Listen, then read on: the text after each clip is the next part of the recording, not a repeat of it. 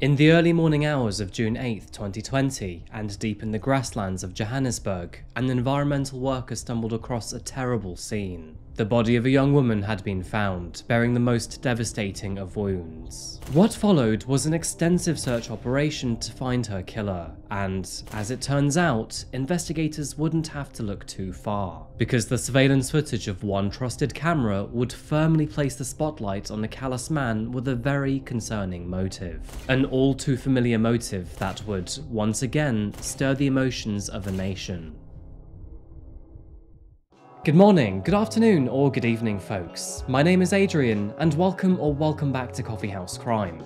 Today we're looking at the terrible case of Tshegofatso Pule. This case has been on my radar for quite some time, and it underlines the horrifying truth of South Africa's gender-based violence. But thankfully, in this story, justice has finally been served. By the way, I post true crime and strange cases here weekly, so if that does sound like your kind of thing, please consider subscribing to the channel, it really does help me out. And now, with that said, please grab yourself a coffee, pull up a seat, and get ready for the deep dive.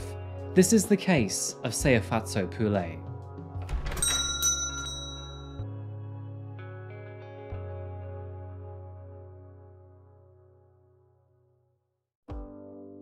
Welcome to South Africa. This vast and beautiful country is, unsurprisingly, located at the bottommost tip of the vast continent. With a population of 55 million residents, it has, over time, become a varied and multicultural society steeped in rich and deep history. Flying over our case today, we find ourselves touching down in the vibrant city of Johannesburg. Nicknamed Joburg for short, the city has become well known as the nation's capital for business. After rather humble beginnings as a mining town, Johannesburg has become recognized as a major world city and economic capital of both southern and sub-Saharan Africa. Take a step outside the city and you're met with expansive grassland known as veld. And explore more into the city's metro area and you'll find more than 10 million people calling it home. And it's here in Johannesburg that we find beautiful Tshegofatso Pule, a 28-year-old woman living and working in the township of Soweto. Born in 1992 to her parents Lungi and Makina Mashiane, Tshegofatso was raised alongside her two brothers and her sister Mimi, who she was incredibly close to.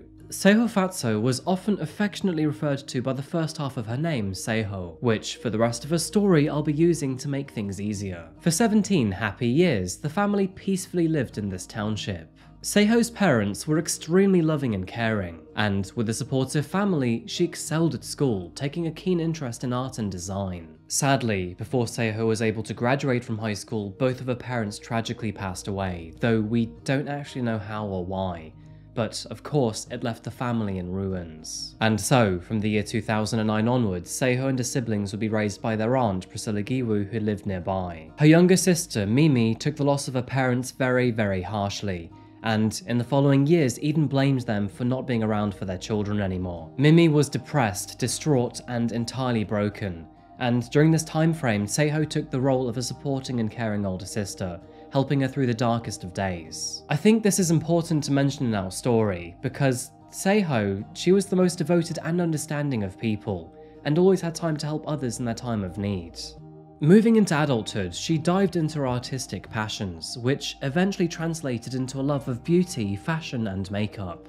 It was after studying art and design in college that she secured herself a well-suited job in the cosmetics store MAC. And while working here, she simultaneously trained to eventually move into the company's marketing team. Tshego was young, talented, attractive, and intelligent. And despite having several boyfriends throughout her adult years, there would be one fateful relationship that would change her life forever, for better or for worse.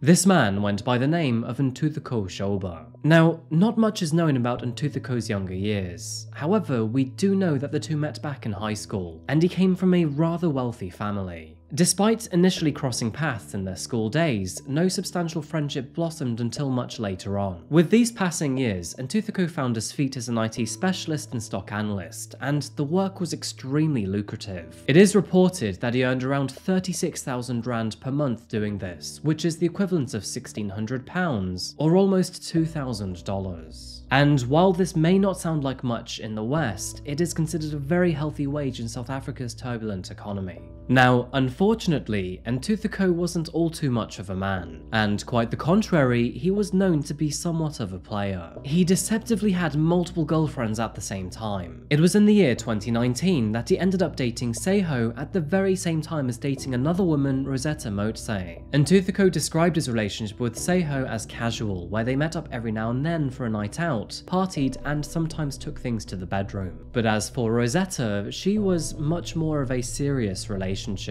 Both of his partners knew that each other existed, which of course created a lot of tension between the three.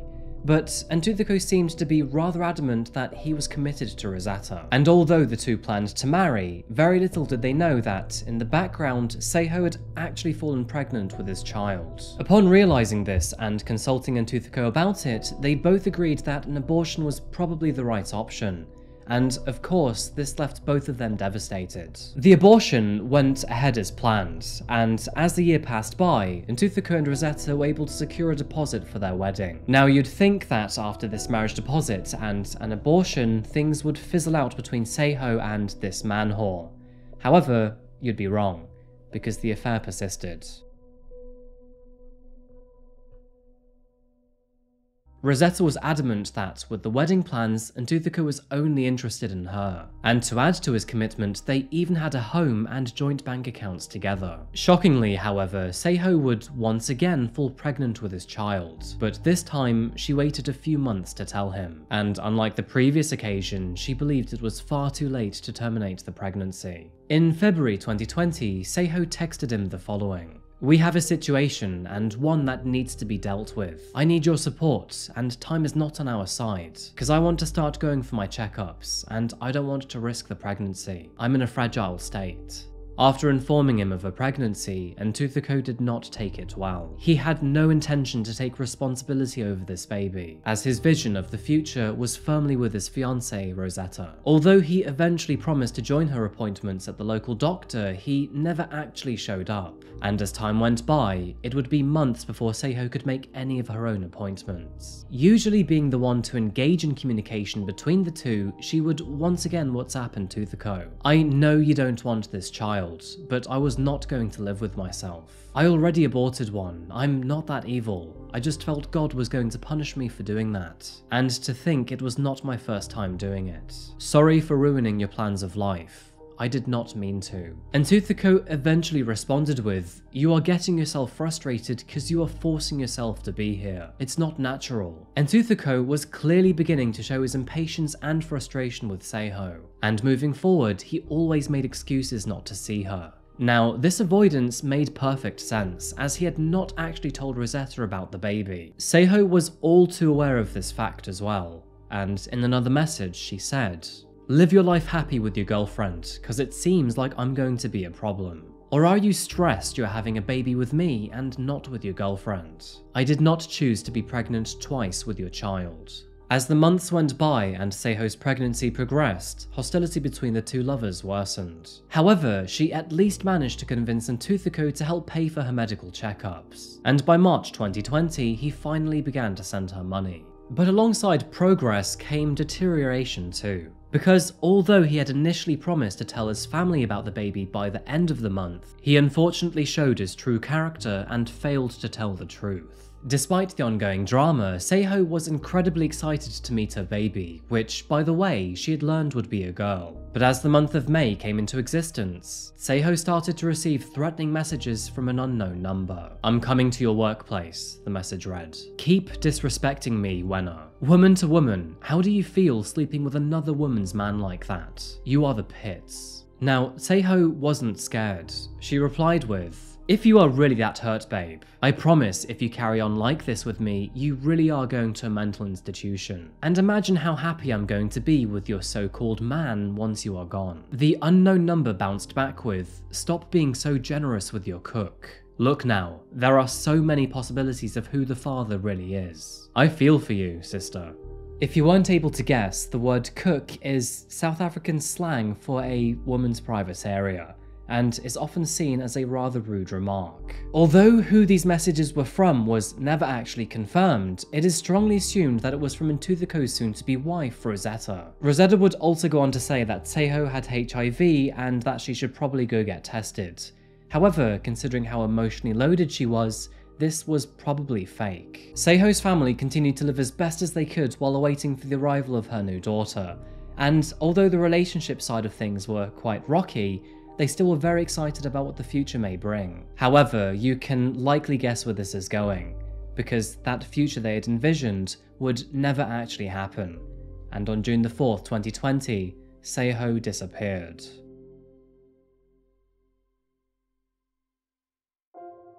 Later that June evening, Priscilla received a phone call from her niece, Tshego. She said she was at Ntuthuko's apartment, but unfortunately the two had spent most of the day arguing. She further said she'd be on her way back home in just a few minutes. However, the hours passed by after this, and her niece failed to return home. As the morning crept in without any sign of her, the worried family made the decision to inform the local authorities. And as word got out, Tshego's family and her friends took to social media to help find her. However, these efforts seemed to be in vain. Days passed, and still, her silence remained painfully present. Tragically, 3 days later, on the morning of June the 8th, their worst fears would be realised. A local maintenance worker clearing litter from a nearby veld came across a very terrible discovery. In a quiet area with little human traffic lay a site commonly used to dump trash and unwanted belongings. It was while clearing some of the debris from the grassland that the maintenance worker noticed something swaying above the underbrush. He gazed up and focused to get a better look, and horrifyingly, in front of him was the hanging body of a woman.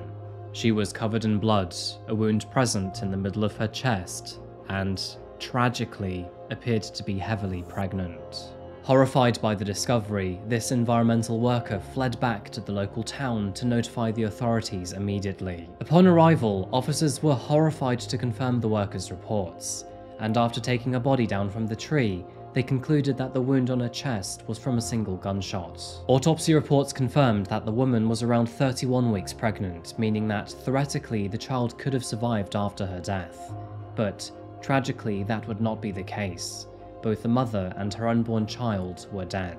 As you can likely guess, Tshegofatso's family were extremely devastated by the news, and those grave concerns would eventually turn into a horrific reality for the family. Now, the entire family was very clued up when it came to Tsego's issues with Ntuthuko, and so it took no time at all for investigators to start looking his way in suspicion. But Ntuthuko was very coy with officers, providing almost no information to them. However, after realizing that the building he lived in had a surveillance camera, authorities decided to take a closer look. And to the surprise of absolutely no one at all, it was there they found the last known images of Tshegofatso alive.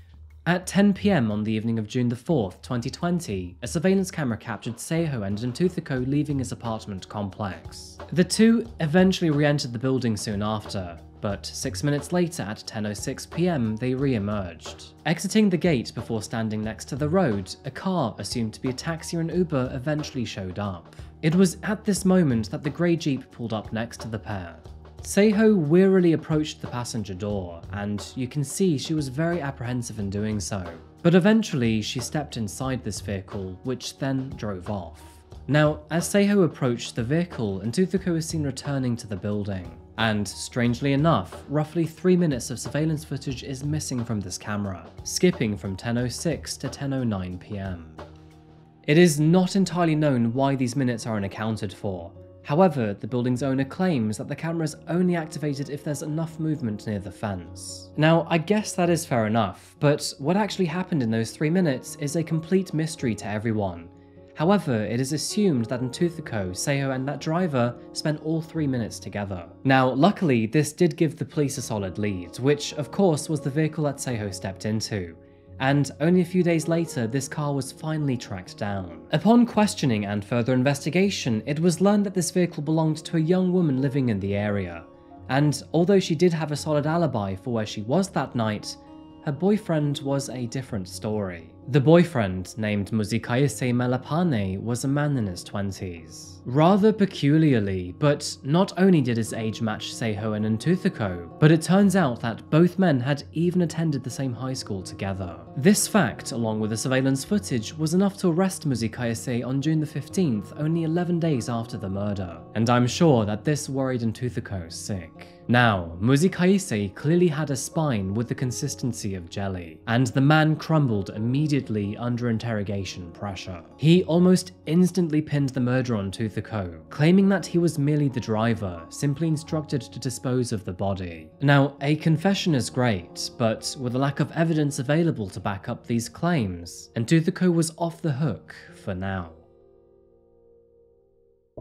We're moving forward by half a year, but it wasn't until January 2021 that Muzikayise changed his story. Pleading guilty, he now claimed that he'd been hired by the man to kill Tshego for 70,000 rands, the equivalent of £31,000 or $39,000. It is with this new information in mind, alongside fresh evidence found by the authorities, that Ntuthuko was finally arrested on suspicion of murder just 1 month later. And as you can likely guess, he would plead innocent right up and through his trial. Moving into the legal proceedings of this case, Ntuthuko's trial began in July 2022, which was more than 2 years after Tshego's brutal murder. And using the surveillance footage, circumstantial information, and witness testimonies, the prosecution had built up a scattered yet strong case against him. To begin with, Muzikayise claimed that this was actually their second attempt at murdering Tshego, and allegedly they had tried to kidnap her from a McDonald's a few days prior. A total of 20 phone calls took place between the two men from May the 29th to June the 4th, and they had clearly formulated a new plan during this time frame. The plan was quite simple, really. Ntuthuko was to tempt Tshego out by buying new clothes for the baby, and after having dinner at his house while they talked things through, Muzikayise would pose as an Uber driver to pick her up, and in return for his actions, which included murdering and then disposing of her body, he would then be paid 70,000 rands. Rightfully so, but Tshego seemed apprehensive to get into the vehicle. Her driver seemed drunk behind the wheel, which, sadly, was in fact true. But after Ntuthuko's rather persistent encouragement, she eventually stepped inside. Muzikayise admitted to the court that he then drove her out to a remote area, led her out of the car by hand, and then sadly shot her at point-blank range. He then loaded her back into the car, drove to a secluded veld near Rudenport, and hoisted her up the tree. Tshego's autopsy report confirmed that a gunshot wound to the chest was her most probable cause of death. Although, sickeningly, it appears that she was still alive at the time of being hung. It was further noted that Ntuthuko had also used a burner phone for all of the text messages and phone calls with his friend, which in theory is a smart idea, but in the days leading up to Tshego's death, both his original and burner phone were triangulated to be in the same location more than a dozen times, which kind of makes the burner phone idea entirely useless. Despite all of this evidence available, Ntuthuko still claimed to be an entirely innocent man. And as for the burner phone, he had his own perfect excuse. Apparently, it was so he could buy cigarettes in illegal bulk quantities. However, there was no evidence of such transactions ever taking place. Interesting side note, but in the surveillance footage, you can even see Ntuthuko use his burner phone to instruct Muzikayise. And speaking of, naturally, the most important piece of evidence to all of this was that surveillance footage. It placed the means, the opportunity, the victim, the self-confessed murder, and the man with the very strong motive all in one place. The most harrowing part to all of this was that the man watched the woman he once loved drive off into the distance, fully aware of the fate he had just sealed for her. With the evidence, testimonies, and motive in mind, it didn't take long for the judge to come to a verdict. And in fact, deliberation wouldn't even take longer than a single day. As you could have likely guessed, life in prison. Mr. Shoba, can you stand up, please? For all these reasons, Mr. Shoba, I am enjoined by the statute to apply the ordinary sentence for an offence of this nature. You will spend the rest of your natural life in prison unless the parole authorities consider you fit for release in the fullness of time. The court will adjourn.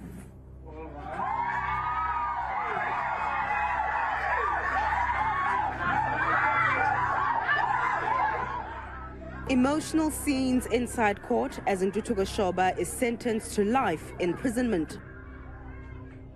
Now I accept that, as Mr. Makabela submitted, I should not punish Mr. Shoba merely for pleading not guilty and maintaining his innocence. But that does not mean that Mr. Shoba is entitled to the leniency that was extended to Mr. Malapane.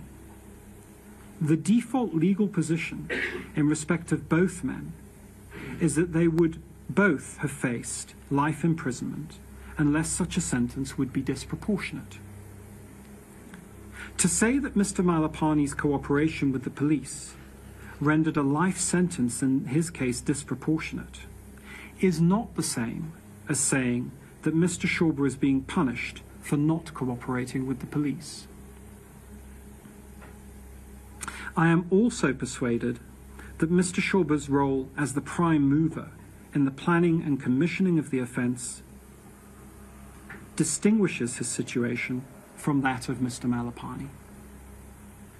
But for Mr. Shoba, Miss Pule would not have been killed. But if Mr. Malapane had not accepted the contract on Miss Pule's life, the facts of this case strongly suggest that Mr. Shoba would have carried on looking for a way to kill Miss Pule with or without Mr. Malapane's help. A huge sigh of relief was felt after his sentencing, and Tshego's family and friends were finally able to get a small piece of justice after his evil actions. Thanks to his bargain with the authorities, Muzikhaisi was able to reduce his sentence to a mere 20 years behind bars, which of course was thanks to his cooperation. Saying that, I'm not actually sure how South African prisoners deal with snitches, so those 20 years may pose a very unique challenge. Believe it or not, but Ntuthuko is still adamant that he is innocent, and has even appealed his conviction to the High Court. Spoiler alert though, this was already denied. Regretfully, Tshegofatso joins a concerningly long list of female victims under the ongoing violent epidemic happening throughout South Africa. Sadly, gender-based violence is one of the most prominent forms of crime in the country, and this doesn't appear to be slowing down either. Those who have followed me and this channel for a while will know exactly what I'm talking about. Tshegofatso Pule is one of several South African women covered here by Coffeehouse crime. Karabo Mokoena, Jade Panayotio, Uyanene Mukhtiana and Hannah Cornelius are just a few victims to name. They say that in South Africa, a woman is killed every 4 hours, with more than 50% of those chilling cases being at the hands of their partner. Comparatively speaking, this is a staggering 5 times more than the international average. Every time a new name is added to the ever-growing list, a new wave of pain and outrage fills the general public.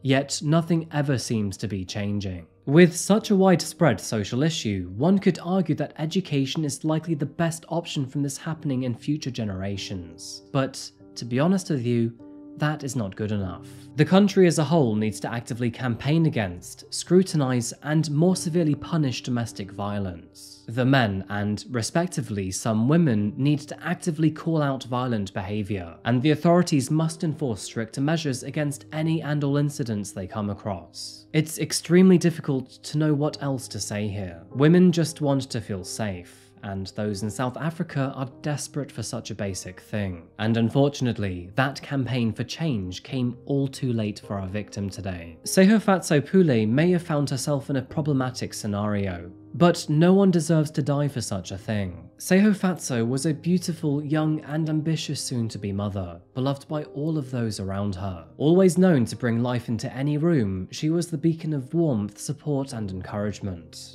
And sadly, she leaves behind a close-knit family, a large circle of friends, a promising future, and, of course, the opportunity to meet her future daughter. I hope that her aunt, her brothers and her sister all find the support and comfort they need in the future.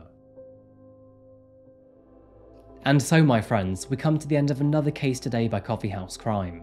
Thank you so much for being here for another video today, I really do appreciate it. So, what are your thoughts on the case of Tshegofatso Pule? Do you think that Ntuthuko is guilty?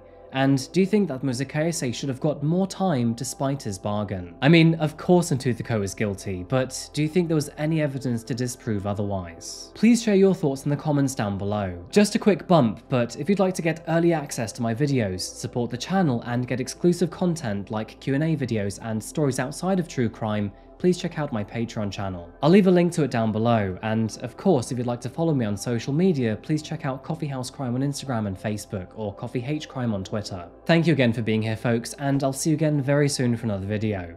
But until that moment arrives, remember to look after yourself, look after each other, and of course, stay safe.